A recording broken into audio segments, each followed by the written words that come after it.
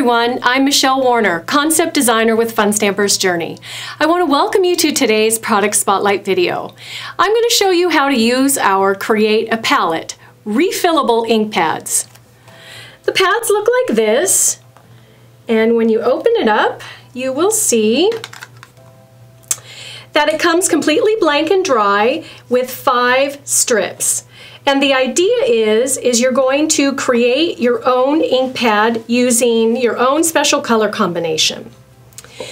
Now there's a couple of ways you can ink these up. You can ink them with our reinkers, and you can use our liquid colors. And the only thing I would mention about these two is you're not going to want to use them both on the same ink pad because they have very different formulas and they're not going to mix well together. So our liquid colors are dye-based, meaning they are water-based, and our reinkers are our fusion blend, which is a fusion of water-based and pigment ink. So let me show you how we go about inking these up. So the first thing you're going to want to do is you're going to want to choose your colors, because once you lay ink down into these strips, there is no going back. So there's no changing around. So what I like to do is I like to pull out my paper swatches, and I like to sort of arrange them like I knew I wanted a rainbow palette, but I wanted it sort of muted. I didn't want the traditional bright colors. So I sort of played around with these couple of different greens, whatever, and I ended up settling on this order. So let me show you how you're going to ink these pads. This one uses reinkers, so I'm going to grab my reinker and I'm going to shake it really good. And you're going to want to do this because the pigments in this fusion blend do tend to settle, and you're going to want to mix it up really well. And you're going to add the color to the strips just like you would when you're re-inking a pad that already has color. So you're going to come up to the edge, but be really careful when you're at the edge not to get the color into the next strip. Once you're finished inking all the color, you're going to do each one, then you're going to come back and do a second coat.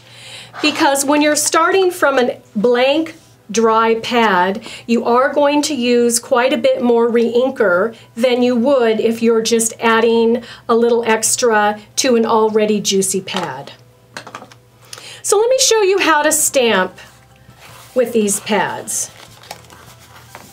So I've taken this butterfly stamp from the Dreams Follow stamp set, and I'm just going to come right in,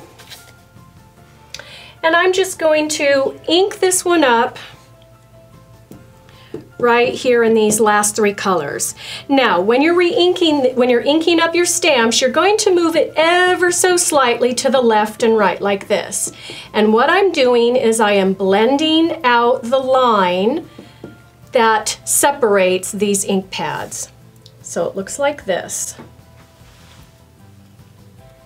Very cute, very pretty. So you can see the orange and the red really just blend seamlessly into each other. Now that's with the color moving across the wings. Let's turn the ink pad and show what it looks like with the color moving up the butterfly.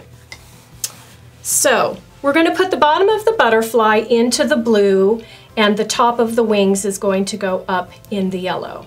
So we're going to do the same thing. We're going to move the stamp ever so slightly up and down to blend out those lines.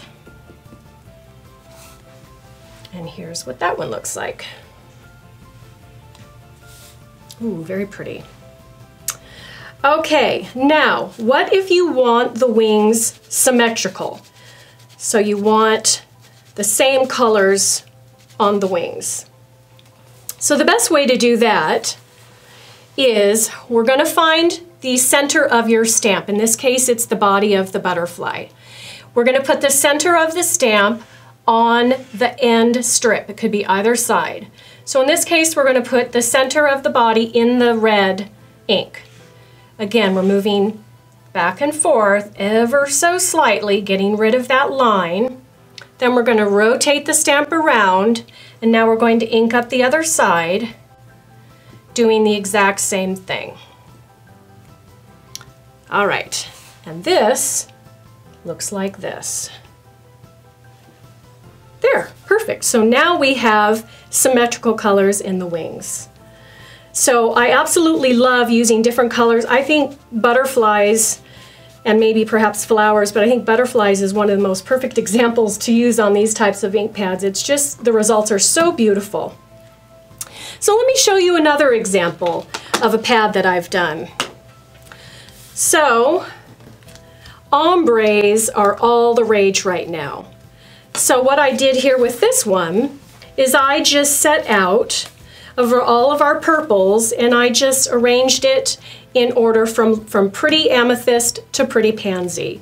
Now we have lots of different colors in our color palette that this would work with. There's a variety, excuse me, of our greens. We could do it with blues. We have a lot of different options for this technique. And let me show you what it would look like stamped out. So this time I'm choosing the large butterfly in the stamp set. And we are going to stamp him so that the color is moving up the wings with the dark color being down at the bottom of the wings. So we're going to ink it up like this. So I've got the bottom of the wings in the dark pretty pansy. Now as you can see, his wingspan is past the edge of the stamp pad. So not only are we going to move up and down ever so slightly to blend out those lines, we're also going to move him gently across. So we're moving across and up and down. Now one thing I should mention at this point, don't accidentally boop and stamp up like this, because you don't want to mix your dark colors up with your lights. So you're going to want to maintain the same sort of plane of stamping, if you will. Okay, so we're moving that up and down, side to side. This should be fully inked, and it's going to look like this. Oh, there we go. Perfect. Super, super pretty. I love, love, love how it just seamlessly moves on up the butterfly, the different colors of our pink palette. Okay, so let me show you a couple of examples that we've done. So this card here uses this same muted rainbow palette and this same stamp set. And so I did the symmetrical stamping technique for both of the butterflies. I also wanted to mention that in this really small stamp, don't be afraid to use your small stamps in these creative palettes. It doesn't have to be a large stamp that covers up a good majority of the palette. You can even apply it to something tiny like this. So me accidentally opening up a blank one brings me to my next point, which is labeling the palettes.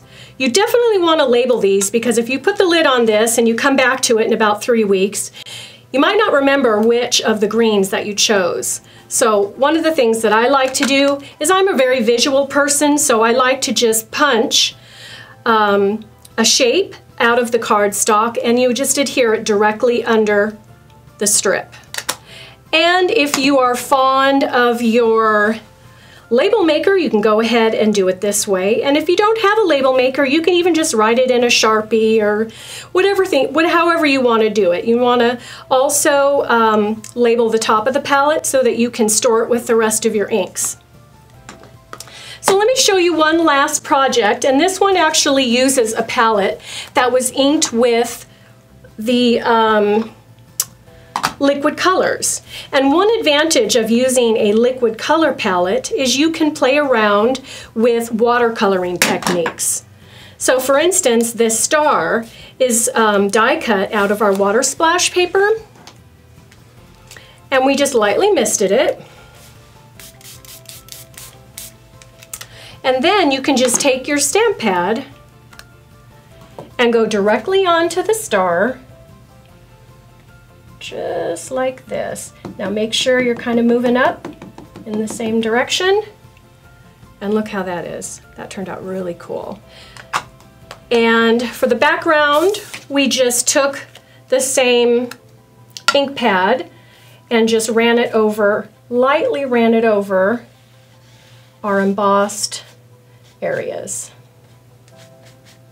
and came up with sort of a coordinating background for this star.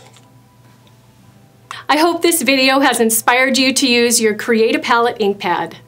Thank you so much for watching, and now it's your turn to bring paper to life.